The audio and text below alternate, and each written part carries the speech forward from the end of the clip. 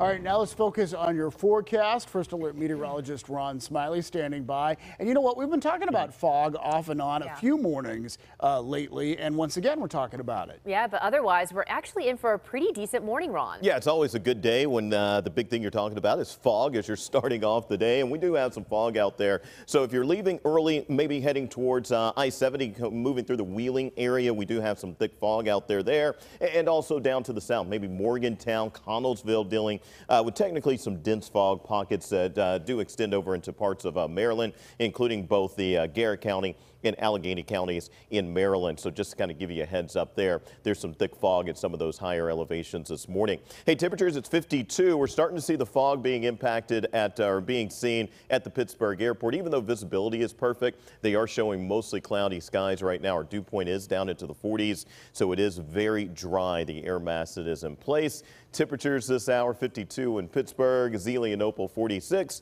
Washington 47, and Irwin coming in at 53 degrees.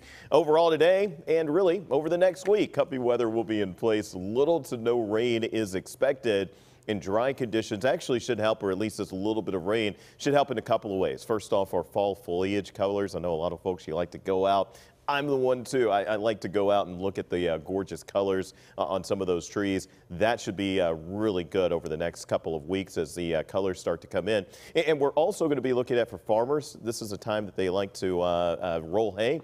So these dry conditions will allow that to happen as well for the next week or so. High pressure, even though it's to our north, it's going to be sliding by.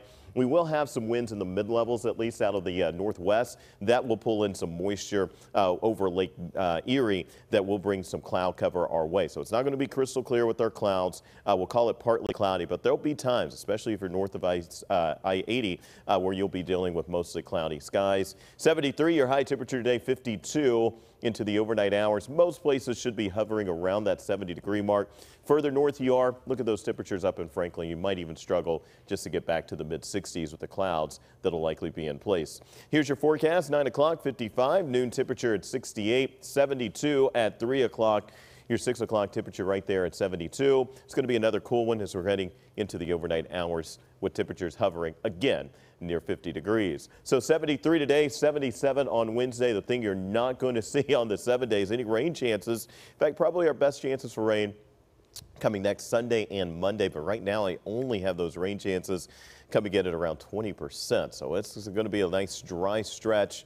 Pleasant weather, but still a dry stretch to the forecast over the next week.